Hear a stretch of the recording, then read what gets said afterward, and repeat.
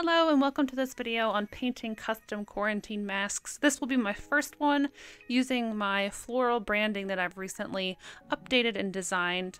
So I first did some digital mock-ups of the masks that I wanted to do on stream. I stream over on Twitch and it's a really fun community.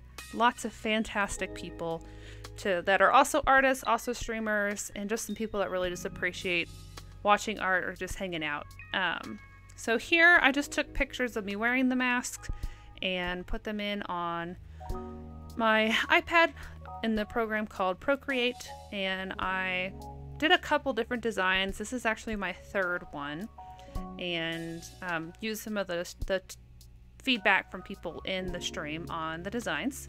And recently I was really trying to refine my branding and make sure it was cohesive and something that really represented especially my streams and the environment that I try to have on my streams. And so I've come up with these floral designs and lights and things like that. So the first mask that I wanted to make, I've made or designed 4 total so far. This first one I wanted to use my branding kind of to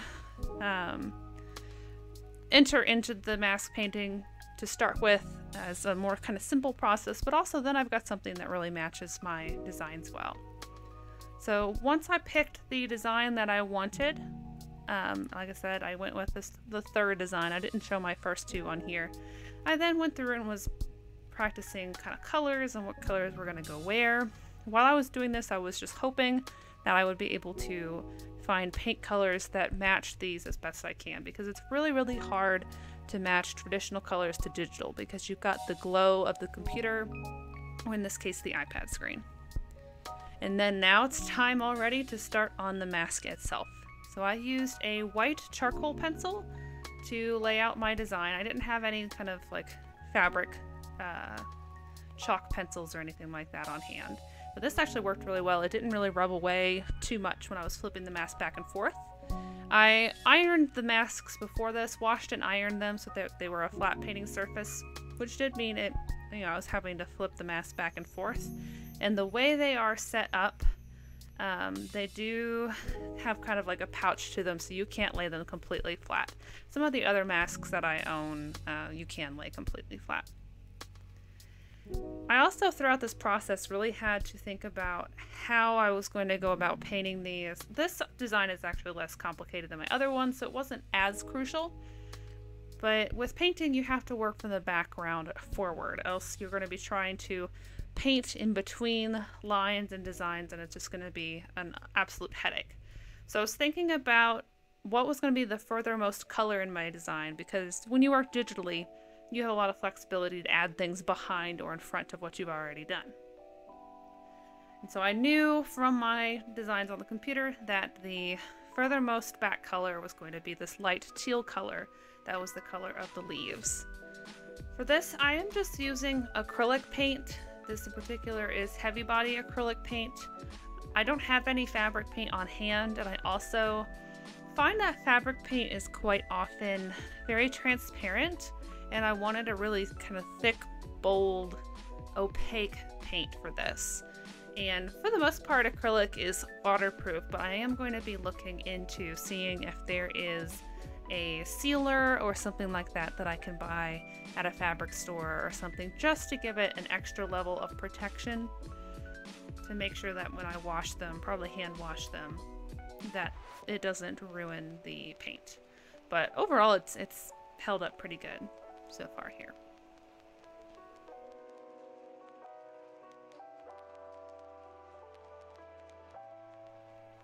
Painting the petals ended up taking at least 2 coats each, just to make sure that it was pretty opaque.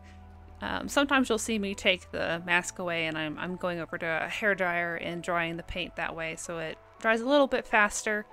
All of this is done in hyperlapse, so it's way faster than in real life. This took me probably 2.5 to 3 hours to paint total, plus like about 30 minutes or so to design the mask on stream.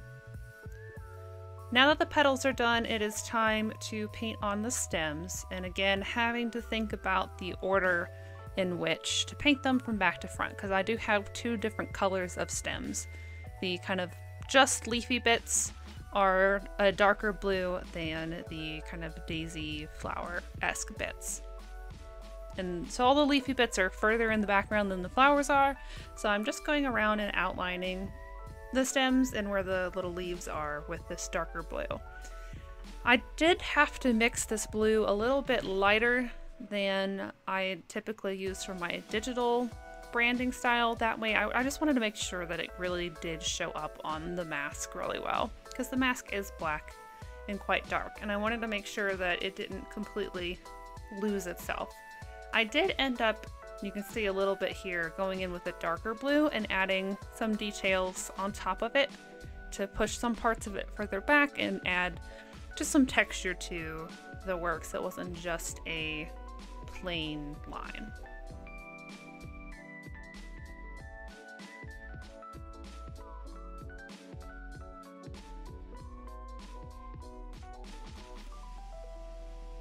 Painting around the center of the mask was pretty challenging, especially trying to get the lines to line up here. So I've just been going through with the same color, you know, painting the left side, painting the right side, and joining them in the middle, or in the case of the stems, just to make sure that they lined up. Here I dried the left side and I painted where it bridged over, and I painted it enough over the edge to where then when I laid it flat I could still see it.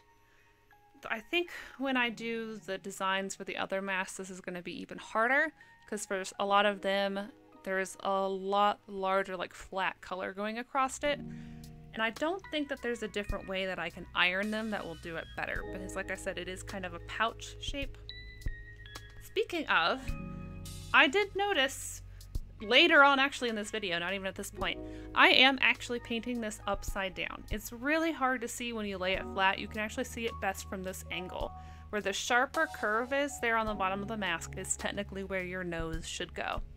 However, when I was sketching this out, I was laying the mask flat, where you can have the pouch kind of sticking up, and it is almost impossible to tell which direction's supposed to be up that way.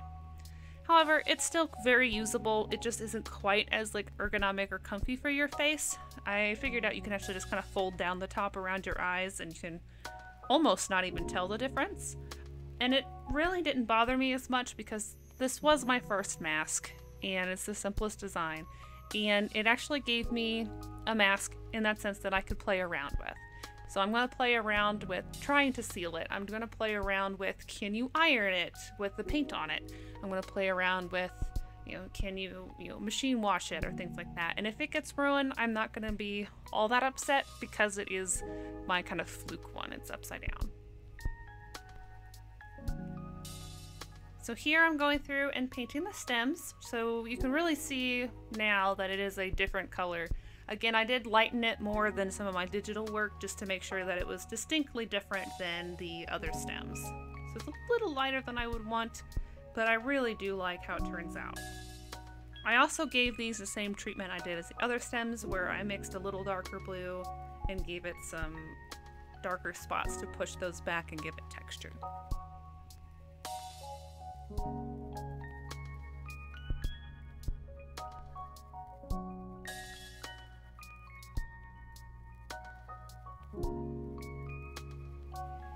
At this point, I can really see how the design is coming together, and it's time for the flowers.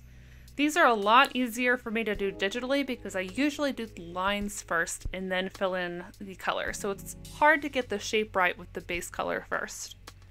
For these, I mixed a light gray color to paint down, and then I went over it with the texture again, but with a white instead. So the gray showed through where the white paint was kind of thin and a little bit crackly or wrinkly. It's kind of hard to tell at this angle, but there will be a close-up here soon that you can see it a little bit better.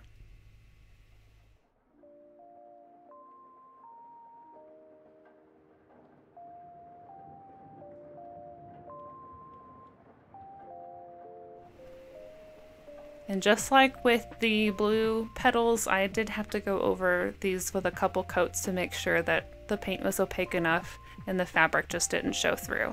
There's a difference between making it look kind of thin and textury on purpose and just not putting on enough paint.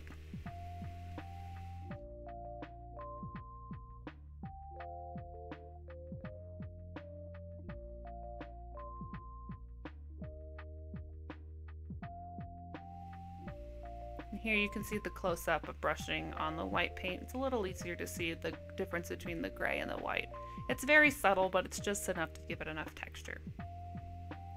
We're almost done with the design. At this point, I take some soft-bodied, like liquid acrylic paint to do the centers of the daisies, because it's easier to do a little swirly design with them.